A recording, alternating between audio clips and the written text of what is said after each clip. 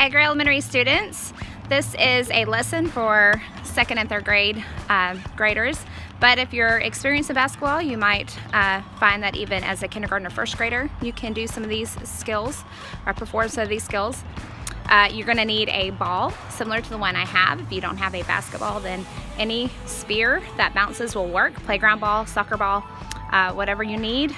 So go find one, come back, and get ready. Hey, hopefully you found your round, what shape is this? Sphere that bounces. If you don't have a basketball, that's okay. A soccer ball like the one Jacob has will do. In fact, the first game of basketball was played with a ball that was more soccer-like. PE teacher, Canadian PE teacher in Springfield, Massachusetts, created the game using a soccer-like ball and peach baskets. We don't have peach baskets, but we do have these beautiful peach balloons, and I'm going to show those to you right now. Perfectly timed because it is the first day of spring. All right, glad you guys are outdoors, getting some exercise, even with all the pollen that is covering everything.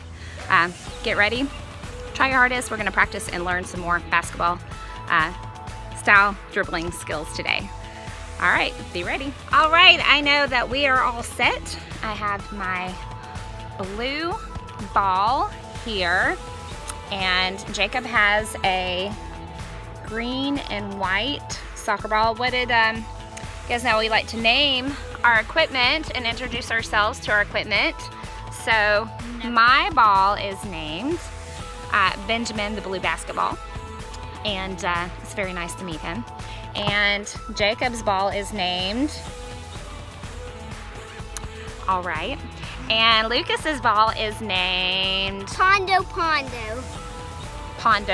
Pondo, first and last name. All right, as we said before, we know that this is a, what shape? Sphere, that's right. And we know that spheres roll. So here our balls are rolling, and that is Jacob's ball rolling away. And this is Lucas's ball rolling. Fortunately for this lesson, we also have balls that bounce. Very important part of basketball is having a ball that bounces. We know that you can't just throw and run with the ball like you do in football. You have to bounce or dribble it the whole way. So we're gonna get you guys warmed up and ready to go. Take a break as you need it. So when I give you a task, you can practice it. Usually about 1 to 3 minutes is good enough. If you get frustrated, stop, take 5 deep breaths. In through the nose, out through the mouth, pretend to blow the balloon away. If 5 breaths doesn't cut it, go for 5 more. All right, and then return to the task when you are ready. All right, get ready, first task coming.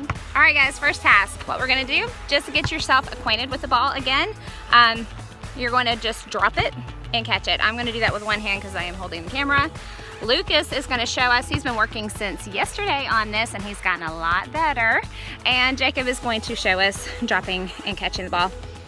Let's count how many times, just by ones, to start with bouncing and catching the ball. So I'm going to drop it and then I'm gonna let it come back up to my hand. Then I'm going to catch it like that, okay? And Jacob is going to drop it and catch it and drop it and catch it, drop it and catch it. All right, and Lucas is going to drop, and catch, and drop, and catch, and drop, and catch. All right, now it's your turn. Drop and catch for as many times as you feel like you want to, and then when you're ready, continue the video. All right guys, so if you felt like bouncing and catching was a little bit too easy for you, we're gonna give you a little bit of a challenge. So Jacob is gonna show you how to bounce, clap, and catch. Bounce, clap, and catch. All right, Jacob, show us what that looks like.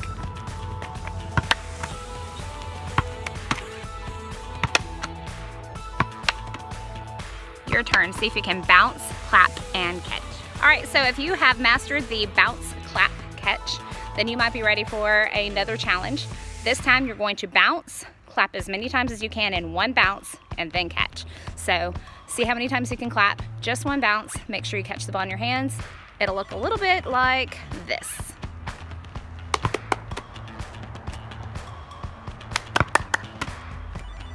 All right, your turn. All right, new challenge. It's a bounce, turn, catch. You try to catch it within 2 bounces and work your way up to bounce, turn, catch with only 1 bounce. All right, Jacob, what might that look like?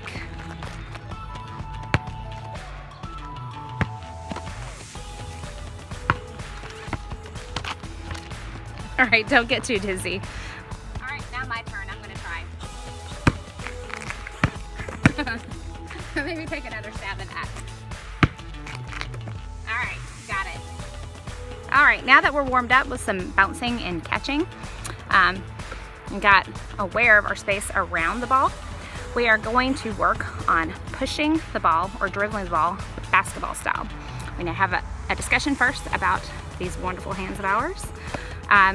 We want to be using our finger pads to contact the ball so that we're pushing with our nice squishy finger pads. So you want to go ahead and get your hand. Jacob, show your hand on the ball using those finger pads. Remember, he has that soccer ball. And I've got my hand on the ball showing my finger pads. So when you're pushing the ball, you're going to want to push from the top down, and you want to push it so that it comes back up to your waist. Okay, so you're going to be using your finger pads to push the ball, and you want to, with enough force to get it back to your waist. So somewhere kind of medium force, light force is not going to be enough. If you strike the ball with too much force, then it's going to go way too high, way too fast, and so it's hard to continuously dribble the ball. All right. So let's go ahead and get ready, and we're going to be dribbling the ball. All right, if you guys are ready to dribble, what you're gonna do is you're gonna push using your finger pads, top of the ball. See how many times you can push it without losing control. All right, we've got some really good helpers back here. We're gonna show you what that might look like. All right, guys.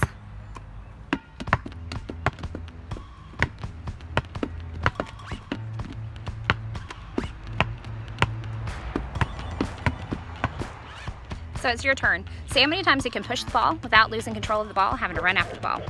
It's easier if you feel like you're losing control. Just go ahead and stop, catch the ball, start again. Just keep those counts. Count by 1s right now. In just a little bit, we're gonna make that a little bit more challenging. Maybe count by some basketball numbers. All right? Have fun, work hard. All right, so now this time when we dribble, we're gonna do some basketball math. We know in basketball, you can get a 1-point shot, free shot or foul shot, a 2-point shot, or a 3-point shot. So we're gonna start by counting by 2s. Okay, so you're gonna count 2 points for every time you dribble the ball without messing up. See how high your score can get, all right? All right, guys, if we're doing basketball math, we really need to be able to count by 3s. So, got my handy dandy dry erase board out here, and I'll put that on the screen. So maybe you can dribble and think at the same speed every time the ball bounces. Give yourself 3 points. 3 points, all right? You can do it, all right? 3, 6, 9, 12, 15, 18, 21, 24, 27, 30. Now try it on your own. See if you can get above 30. We know what those numbers are.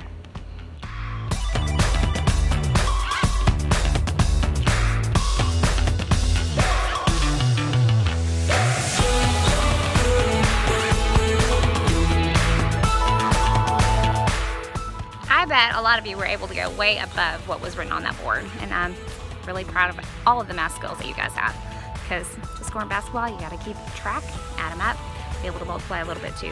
So just part of playing the game. I know some of y'all are really good at basketball, so I'm going to make sure that you are challenging yourselves to use both of your hands. With all the other tasks, I didn't tell you to use your dominant or non-dominant, but now I am. You're probably using your dominant hand the whole time. I would like for you to try to use your non-dominant hand. All right, rules apply, but you have a choice this time. You can count by 1s, 2s, or 3s every time you dribble the ball using your non-dominant hand. So challenge yourself, pick something hard, get smarter. Ready? Go.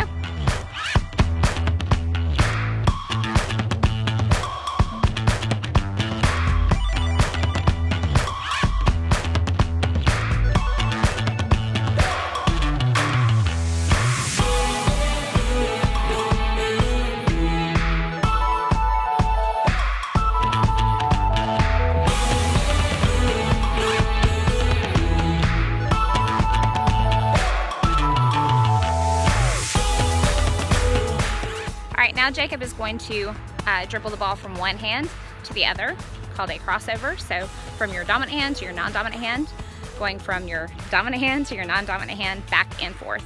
When you do that, you're, instead of contacting the very, very top, it's just slightly to the side, so it pushes the ball to your other hand.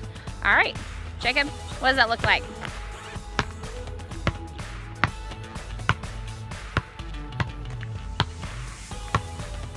All right, guys, you know to play the game of basketball, you have to be able to walk and dribble the ball. For you guys, I want you to go ahead and set a goal. If you can walk about the distance of what would be considered a half court, third grade, even a whole court without losing control, that'd be great. So that's the goal. Half court, second grade, whole court, third grade, dribbling without losing control.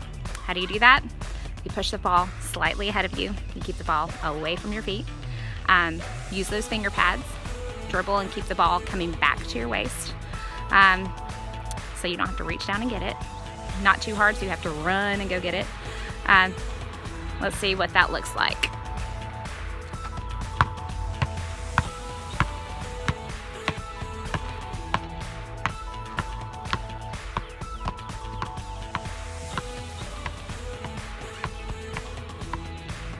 All right, now you try. Practice really does make perfect, okay? If you're having a hard time dribbling the ball using your finger pads to push, it's okay. Drop, catch, and walk. Drop, catch, and walk. For those of you who are really good, pick it up to a jog. If you're really good at that, pick it up to a run.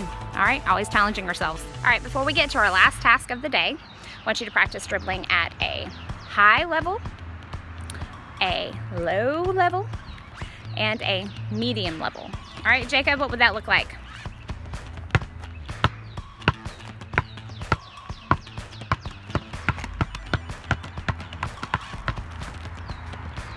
All right, practice high level. You have to push the ball a little bit harder. Medium level, we've already done that, and low level. So go ahead and get really close to the ground so you can dribble the ball. All right, guys, last task of the day. Get something small that you can pick up. It could be little pieces of construction paper. It can be if you have small bean bags or G.I. Joes or little plastic dinosaurs, Legos, anything that's small. Spread it around on the ground or the floor, just like that. Your task, dribble, pick up the little objects that you spread out and put them in your hand, carry them to a destination or a bucket, or stick them in your pocket. All right, let's see if you can do it. I'll do a demonstration and then it's up to you. All right, guys, the goal is to keep the ball dribbling and pick up all the pieces and carry them to your destination, or put them in a bag or put them in your pocket. All right?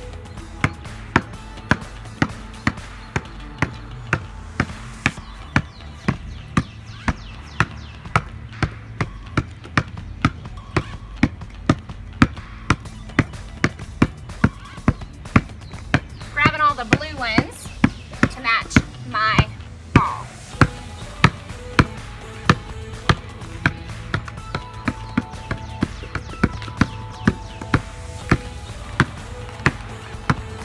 Non-dominant hand.